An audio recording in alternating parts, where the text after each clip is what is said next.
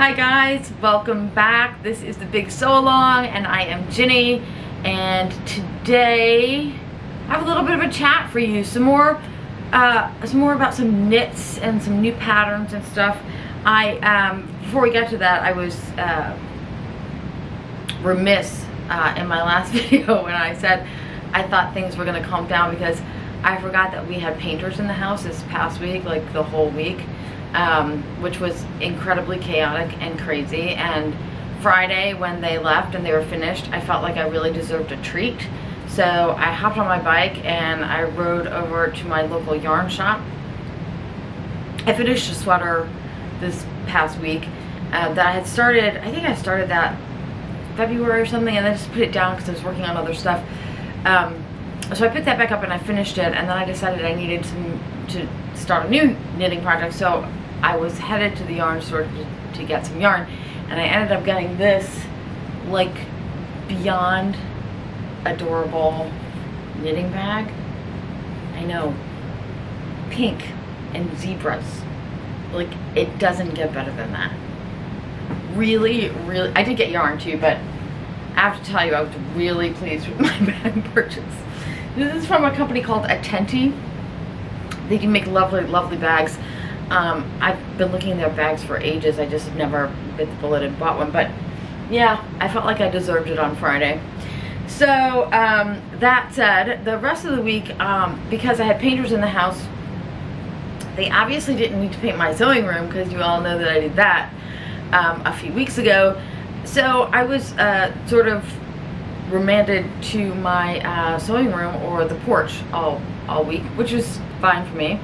I actually got a ton of sewing done. Most of it was like sort of experimental. I was trying some new patterns, playing with muslins, stuff like that. I did finish a couple of projects, and I'm going to show you here really quickly. Again, as usual, I'm reading off of my phone, so excuse me for not looking at the camera.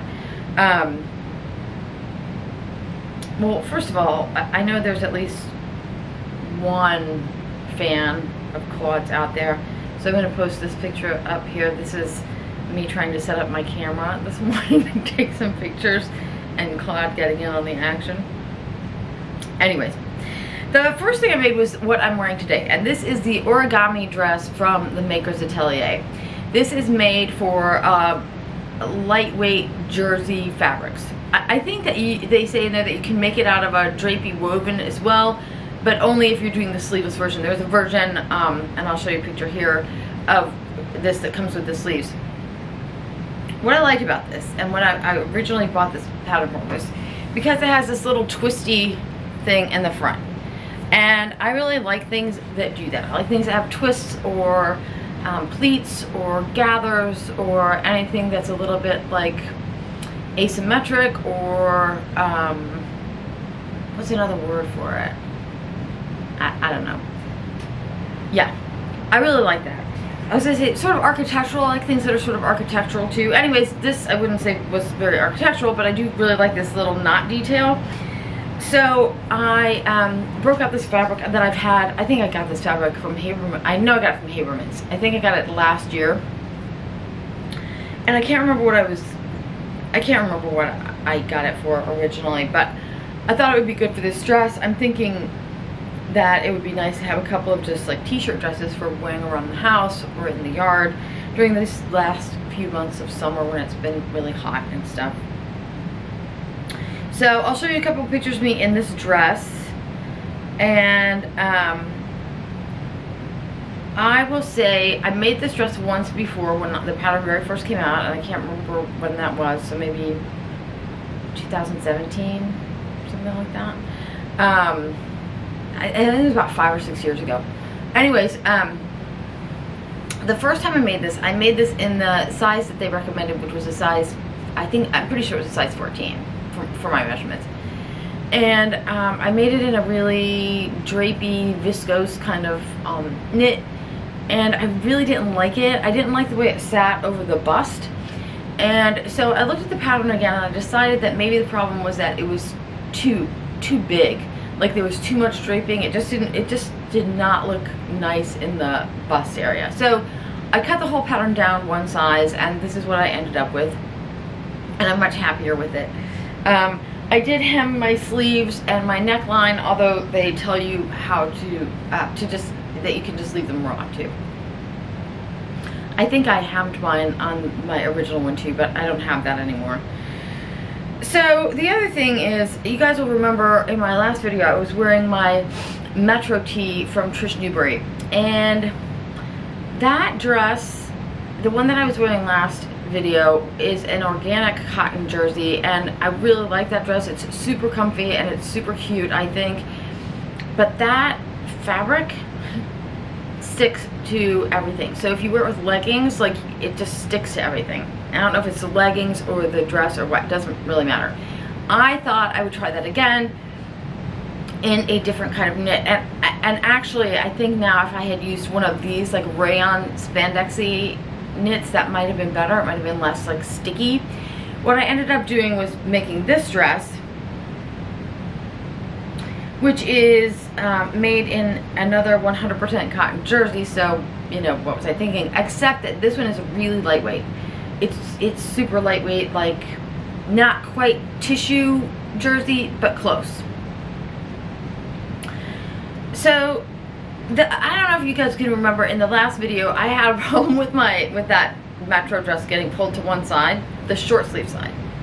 And I don't know why it does that. I have no idea. I can't figure it out. But because it feels like there's more fabric on this side, so it seems like it would pull this way, but it doesn't. It pulls to the short sleeve side. Anyways, I decided to try this one sleeveless and see if that helped. So I cut the sleeve off, as you can see in this picture. That did not really help. What I did do that helped a little bit was I put some clear elastic just in the back of the neckline, not to gather it up or anything, but just to sort of hold it in place. That seemed to help a little bit, although it does still pull to the side, I have to say. The other thing I did on this one is, you know, the right hand side that's sort of drapey, on this one, because again it's a cotton knit, it was really just like riding up on my leggings. So I was trying to figure out a way to make that function a little better, and I ended up using that same clear elastic and sewing it into that side seam where the gathering is. So you can see here in this picture how that sort of pulled it all up, and then it's really not like grabbing to me as like it was before, because that drape sort of like hugs your leg if you otherwise, and that's I think what was causing it to like ride up on my leggings. Anyways, I'm pretty happy with this one. I think it's cute. I will say I don't think I'll make another one. This is actually the third time I've made the Metro dress. I really like this dress and I think it's adorable, but I feel like it's just, and this is not a slam on the pattern at all. It's a great pattern, but a lot of times with things that are asymmetric like that, they look really cute and I really love the way they look. And I don't like the way they feel when you're wearing them, because they are always like pulling one way or another because they're asymmetric. So you're gonna have like weight in one part of your dress or skirt or whatever, and none on the other, like the corresponding side. And it's always gonna make it a little like pulley, a little awkward. It's just a little awkward to wear. I don't know if you guys, also in that last video, I was showing you a picture of that Tom and Linda Platt from Vogue top that I made, I think they made that last summer. I love that too. It's really cute, but it's exactly the same thing. The asymmetry makes it ride on your body in a really awkward way, so it's just not that comfortable to wear. So as much as I love this dress, I'm pretty sure that will be my last Metro t-shirt dress. I did want to say that the fabric I used for this one was another piece of fabric that I got from Latoff Fabrics, and of course, as always, I'll put links for all these things below. This op art printed like cotton jersey, I got the last piece. It was 2 yards, and I think to make this dress I used most of it. I did put a binding around the neck, and I also put a binding around my sleeveless armhole, and the pattern has a binding for the neck but not for the sleeveless armhole. That was the only thing I added to the dress. It's like remove that sleeve and put a binding on. Okay, enough about that. So that was the major part of my sewing this week.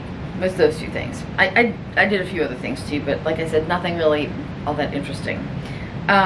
What I did do was I got tooling around on the internet looking for other patterns that have this sort of drapey, ruched, I don't know, pleated details. And while there are many of them, I came across this that I had pinned on my Pinterest board from a company called Faro. They're out of New Zealand or Australia. I can't remember. I apologize. I think it's Australia, but I'm not 100% sure. Anyways, Faro, this draped tube skirt. I'm sort of obsessed with the tube skirt lately, and I really like the idea of doing something that's different than just a plain tube. And since I'm really into my ruching and pleating and twisting lately, I thought that this one would be really good. So I did buy this pattern and I have it cut out, but I have not made it yet. I also bought something from them called the drape back dress, and I'll show you the picture here. I have this pattern. I did buy this pattern, and I printed and cut my pattern out. I don't have the fabric cut out for that one yet. But this dress also reminds me of the envelope dress from Cris Sews also. You guys, I'm sure, are more familiar with that one. Anyways, they're similar, and I think that the idea is similar, the way they're constructed. I don't have the envelope dress, but I'm thinking I might get it and just do a little comparison. Anyways, that's a different story.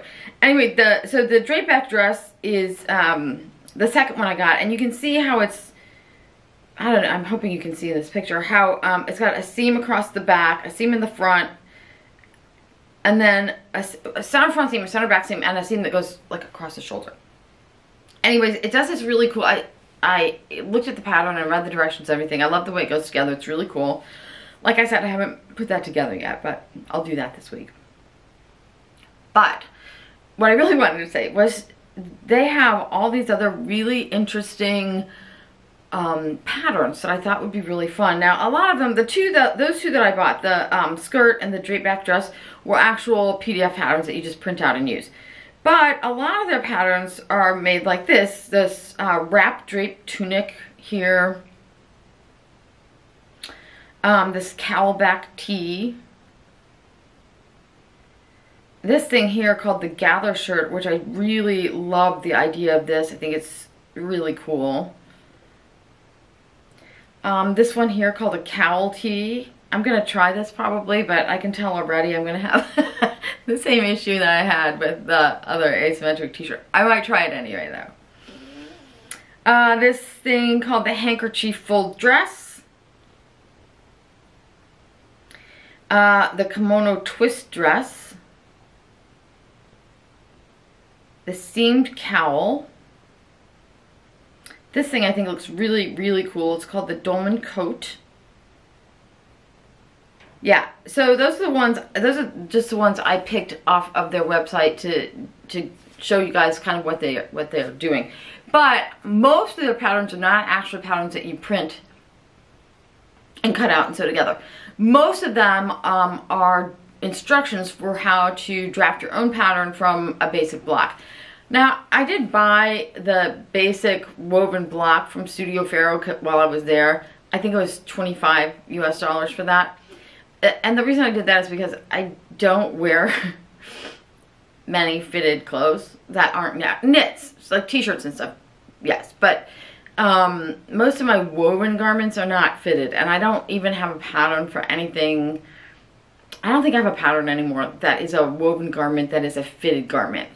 So a lot of their patterns are actually just PDF instructions for how to take a block and turn it into these garments that I think are really cool looking. And they have a lot more.